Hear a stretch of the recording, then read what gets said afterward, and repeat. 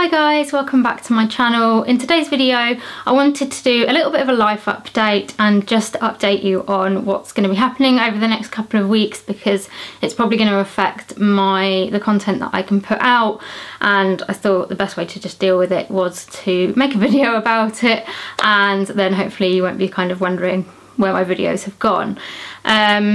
So yeah, it's not a full life update, but basically in just over a week, no, when this goes up it'll be under a week I think, on the 7th of November I am going up to London to UCLH to have quite a big operation. The operation is called a derotational femoral osteotomy, which is basically where the thigh bone is broken and then repositioned and reattached with metalwork of some description.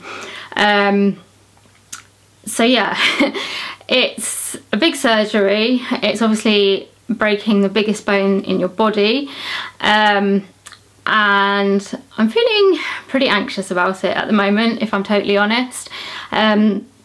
So I guess I need to start by kind of telling you why I'm having this surgery. I did ask for some questions on Instagram, and the main questions that I got were like, what is the aim of the surgery, and also about recovery. So basically the reason why I'm having this surgery, the simple reason is that my thigh bones are twisted too far inwards. So when I am standing, my knees will point inwards rather than being like out at the front, which I guess in itself isn't a problem. However, I have had a lot of pain, like hip pain, knee pain, ankle pain for quite a long time, and it just seems to be getting worse. I have something called Ehlers-Danlos syndrome, hypermobility type, which is a genetic condition that I was born with, and it affects the connective tissue in my body, so it affects my joints, but it also affects internal organs and stuff like that. We don't know if it's necessarily related to that or if it's just something that I have been born with. When I was born, I had dislocatable hips, which is possibly to do with the EDS. And I then, because of those dislocatable hips, I had to wear like a Pavlik harness when I was little, to kind of get the hips to stay in place while the bones kind of formed around them a bit better. So essentially I had hip dysplasia, and that was corrected, I guess is the best word for it, with that Pavlik harness. The doctor said it could be that because of the way the Pavlik harness was put on, and obviously your mobility is very, very limited, that could have influenced the way that my bones have grown, but it can also just be something that's like people are born with. So yeah, basically since I've been born, my femurs have been twisted round. I get pain with my EDS anyway, but we're not sure whether this like rotation is causing extra pain and extra mobility problems. And it's not something that I have known that I had until fairly recently. So originally I went to see an orthopedic surgeon at my local hospital because of the hip pain that I'd been getting. He did some just basic x-rays and couldn't see any problems with the actual joints. So I was actually discharged from him because it didn't look like I had any kind of problem. And then we're not quite sure why, but for some reason I ended up getting referred up to London. I don't know quite, my GP was the one that put in the referral, but we couldn't actually find why she'd put it in. So I don't know, I must have had an appointment with her at some point and that referral got made. And at the time I was thinking like, do I really need to go up? I could just cancel it. I've already seen the local one and there's like no problem. But thankfully I went ahead with it and went up to see him. He did lots of examinations and stuff, and then he referred me, or sent me to have, I think it was CT scans of my whole like legs basically. And then I went back to see him, and he was the one that said actually your femurs are rotated like a lot inwards, and that could be causing some of your pain. And this was only probably a couple of years ago. To begin with, we decided not to do anything because of my EDS, it's going to make surgery more complicated. And also he just wasn't happy about doing the surgery unless we felt it was absolutely necessary. So we left it for a bit, but I've just been finding the pain has been getting worse and worse, and my mobility is just becoming more and more affected by it. So when I last went to see his registrar last year, we decided that we would put me down on the waiting list to have the surgery. It's taken quite a long time to get it to happen because my original consultant had been on leave, or he is on leave until December, and so there's been a bit of like a handover of consultants and all sorts of different things. But yeah, it's finally got to the point where it's time to have it done. And yeah, as I said, I am pretty nervous. So I guess the aim of the surgery essentially is to rotate my thigh bones back so that they are in the correct position, to hopefully improve my pain and mobility slightly. It's obviously not gonna perhaps improve as it would in a healthy person because the EDS is still going to affect me, but we're hoping it might just see some improvement. And also, if you leave the thigh bones in the position that they're in at the moment, because of the way they're in sort of the joints, it's gonna, like, the joints are going to rub against each other a lot more, and therefore it's likely to cause things like arthritis and stuff a lot sooner, and so I'm going to end up needing things like hip replacements, knee replacements a lot sooner. So as well as it hopefully helping with some of the pain now, it's also quite like a preventative measure to stop me needing further surgeries to sort of the joints in the near future. So yeah, it's a bit of a mixed one because I've had various surgeries before, and a lot of those have been kind of because I've been ill. So for instance, I have my appendix out, I have my gallbladder out, and I had those because those things were making me ill, and I knew that taking them out would hopefully make me feel better. Whereas with this one, it's not going to make me significantly better. It's more of like a long-term solution, hopefully, and that is quite difficult to get my head around because essentially I'm going to be making myself a lot worse for no, like, not for like a massive improvement. So it's taking me a little bit of time to get my head around that whole concept. So I'm actually going to see my consultant on Friday, so I probably will have seen him actually when this goes up, because this is the new consultant. I've not actually met him before, so it would be good to just have a chat with him. I've got quite a lot of questions that I want to ask him. I want to know how long it's going to be until I can drive again, and just like little things, like I want to know how many like incisions they're going to make, and all like silly things. Like I said to my mum the other day, like I want to know, like, am I gonna, if I go into shops or like airport security, am I gonna set alarms off because I'm gonna have metal in me? Just like silly things like that. But yeah, like the driving is quite important to me because that's pretty much my only means of it, like independence. And I know that I'm not gonna be able to drive for a while because I'm essentially gonna have a broken leg. But it would be good to know sort of roughly how long he thinks that's going to be. So it'll be good to, like, yeah, just touch base with him and to get a little bit more information. But yeah, the basic thing is that they're going to be cutting into my thigh, breaking the thigh bone, and then repositioning it with sort of pins or rods or metal plates. I'm not 100% sure exactly how they're going to do it. Recovery wise, so I'm not 100% sure how long I'm going to have to spend in hospital. I've spoken to a couple of people that have had it done. I think one of them spent 6 days in hospital, one of them was slightly less.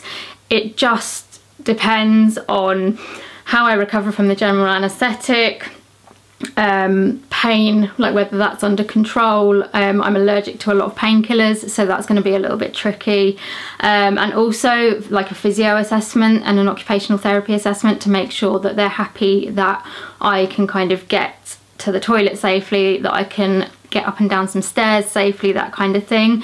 And also because I'm going to be up in London, I'm going to have to be able to do the journey home, which is going to be tricky as well. So yeah, I can't kind of give a definite answer as to how long I'm going to be in hospital for, but I'm hoping it won't be any longer than a week.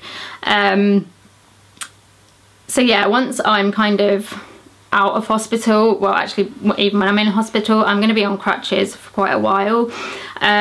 I believe I'm not going to be able to weight bear on my bad leg, I think for 6 weeks, but I'm not 100% sure again on that. That's something else I need to ask. My wrist surgeon has recommended that I ask for like forearm elbow crutches, because I've already got a lot of problems with my wrist, and if I go on normal crutches it's just going to make that worse.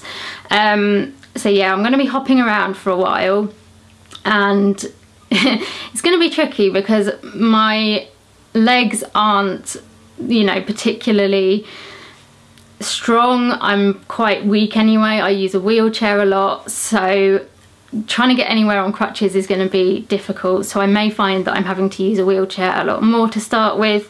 A little bit concerned about getting up and down stairs.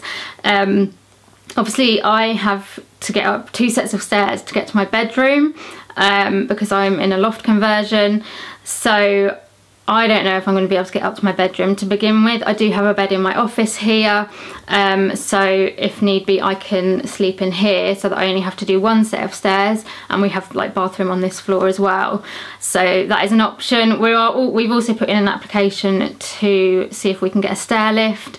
That's for like a longer term thing anyway, but it would be amazing if that came in like before I had to go to hospital, but at the moment I'm kind of planning on the fact that we won't have that stair lift. So yeah, it's going to be a long recovery. I have heard that your femur can take up to 6 months to completely heal because it's such a big bone. It's obviously can take quite a long time, although hopefully I'll be on my be able to put weight on it before that. So it's going to be a long recovery. There's going to be a lot of physio that's going to be needed, and it's going to be difficult. I'm kind of preparing myself for the fact that it's going to be difficult. The other thing is, so I'm having this one done on my right leg. Once that is kind of healed and all okay, they're going to have to do the left leg as well, because they're both broken basically. They're both wonky, but they obviously can't do both legs at the same time because yeah, you wouldn't be able to walk at all.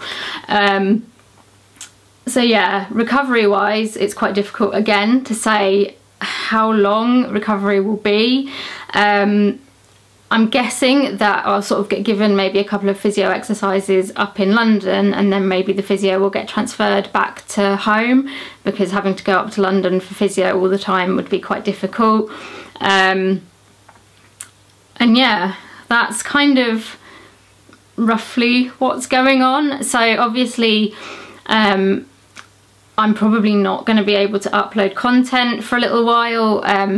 Obviously while I'm in hospital there's no way I'll be able to do anything, because I'm probably not going to be taking my laptop or anything up there, and I'm just going to be focusing on getting better, and I hope you guys can understand that. I'm really going to miss being able to put stuff up every week, but my health has to come first. When I get home, as soon as I feel able to sit at my computer and edit, I want to start getting videos up again. I'd like to start getting blog posts up again, and it might be that kind of one takes priority, so I don't know which one. It just depends on what I'm able to do. But yeah, I don't want there to be too long a gap, but until I know how I am, I just can't say how long I'm going to kind of be not here for. So please stick with me. I will be back. Excuse me, I'm losing my voice. Yeah, I will be back. It just won't be for a few weeks at least, because I'm going to need to focus on recovering from the general anaesthetic, because they take me a long time to recover from. And then obviously I'm going to have to be spending time doing my physio and just working on that, and yeah, getting myself better. So yeah, don't go too far. I will be back, but yeah, keep an eye on my Instagram and Twitter as well, because I hope to be able to kind of update those a bit more regularly, because they'll be a lot easier to do when I'm kind of lying down in bed or whatever. I do hope to try and document my journey with it as much as I possibly can. I'm going to be writing a blog post before I go into hospital to just explain everything a little bit more as well. And then after that it gets a little bit hazy, because I would like to possibly, well, I'd like to try and continue with my weekly vlogs. There might be a week that I have to miss when I'm sort of first recovering, because I just don't know how much I'm going to be able to film like while I'm in hospital. I will try and film what I can. I will try and take pictures so that I can do blog posts, but it's just I'm just gonna have to play it by ear basically. But I do want to try and document the journey as much as I can, because I've certainly found, like, I have been looking online for information about the procedure and it's been very difficult to come by. I found a lot of medical information about it, and especially medical information relating to children, but I found it very, very difficult to find anything relating to adults, and especially any kind of like personal experience. I have managed to find a couple of people on Instagram, which has been so helpful. So yeah, I want to share my journey with it, because I'm hoping it might be able to help other people who might be having the surgery at some point in the future. So yeah, do keep an eye out, because I think the likelihood is that on this channel anything that I can document will probably go into some sort of weekly vlog, whether it's like 2 weeks squished together, depending on how much I film, I don't know. And also keep an eye on my blog as well, because I will try and do like more in-depth stuff on there. I'll try and take pictures, document physio, that kind of stuff. So yeah, keep your eyes peeled, and I hope it's something that might be interesting. Even if you're not having this surgery, it might just be interesting to follow sort of my progress. But yeah, just bear with me, because everything feels a bit up in the air at the moment. I'm one of these people that really like to plan and know what I'm doing, and yeah, this is just throwing me completely out, because I can't plan at all, really. The only thing I can plan for is that I'm going in on the 7th and I'm having the surgery. After that, who knows. I am a little bit worried. Like, I mean, there's never going to be a good time to have this surgery, but I am a bit worried with it coming up to Christmas, because I like to be able to get out, to see Christmassy stuff, to do Christmassy stuff, to do a little bit of Christmas shopping, and I just don't know what I'm going to be able to do. I might be doing a lot of stuff online this year, and I might just have to accept that I'm not going to get out as much as I like usually try to. And yeah, I think it's gonna be quite hard mentally, so I'm trying to prepare myself for that. I feel quite scared about the operation. I mean, I've had surgeries before and I do get a bit anxious about them, but I've never been as anxious as I am about this one. But I think this is probably the biggest surgery that I've had or will have had. So yeah, I'm scared about having an anaesthetic. I am scared about the surgery in itself, you know, having your bone broken. Just little things, like when I went for my pre-op, they did bloods, and one of the bloods that they do is like a group and save, basically to find out what blood type you are in case you're going to need a blood transfusion, because you can lose a lot of blood through an operation like this. I don't know, like they give you a leaflet with all the risks, and I'm always in two minds about whether to read it, but I had a glance over it and that's got my anxiety going, because there are a lot of risks with it, and especially with having EDS as well, there are more risks to the surgery. So I am quite scared about all of that. I'm anxious about the fact that I'm going to be up in London. It's not going to be very easy for my family to visit me, because it's a long journey for them to get there. You know, if I'm in a local hospital, my family can pretty much visit me every day, whereas up in London, that's just not going to be able to happen. So I am a bit anxious about, you know, being on my own, and I'm sure the hospital staff will look after me well, and I can like talk to people on the phone and all that kind of stuff. But you know, sometimes when you just want to cuddle with your mum or something, like I'm not necessarily going to be able to have that. I guess that will be, you know, something that will kind of push me to want to get home, which will be a good thing though. But yeah, I am really nervous about the whole thing. It's a massive thing to go into, especially when it's not like a life-saving operation or anything like that. It's just to hopefully make things better for the future. So it's quite difficult to get my head around making myself so much worse. And then I'm just nervous about the whole recovery, how long it will take, what impact it might have on my mental health. And I think there's only so much you can do to prepare for that kind of thing. So I think I'm literally just going to have to take it a day at a time and see how things go. Once I feel a bit better, I want to try and plan some little things just to kind of keep me going, to look forward to. So if anyone has any ideas of things that I can plan, do let me know. Also, if you've got any ideas of like what I should take to hospital with me, let me know as well. I've got a few ideas and I've spoken to a couple of people who've given me some great ideas, but yeah, let me know what kind of things you have taken into hospital if you've been in for a little while. I mean, I've been in hospitals before for a lot longer than this, but it's been for different things. So I've been able to take other stuff because it's not been for like operations, so I knew I'd be okay to sort of do stuff. So yeah, if you've gone in for sort of major surgery, do let me know what sort of things you would recommend taking. I think that pretty much explains everything that I can possibly explain, and I'm hoping that this will just give you a bit of a heads up about why I'm not going to be around for the next couple of weeks or whatever that's going to be. It's not that I've forgotten my YouTube. I will be coming back, just yeah, doing some health stuff at the moment. So thank you so much for watching this video. I hope you have enjoyed it. It sounds a bit weird to say that. If you have enjoyed it and you want to see more videos from me once I'm like starting to recover, please do give me a like and subscribe to my channel. Don't forget to hit the bell. That will mean you don't miss any videos when I upload them. You'll get notified. So when I do take a break, you'll get notified when the first video comes back. Also follow me on social media. As I said, all the links are in my description bar below. Twitter and Instagram are probably where I will be most active, so yeah, definitely give me a follow on those. Come and say hello, keep me company while I'm recovering. Leave me a comment, let me know if you've been through this operation before. I'd really love to talk to other people about their experiences.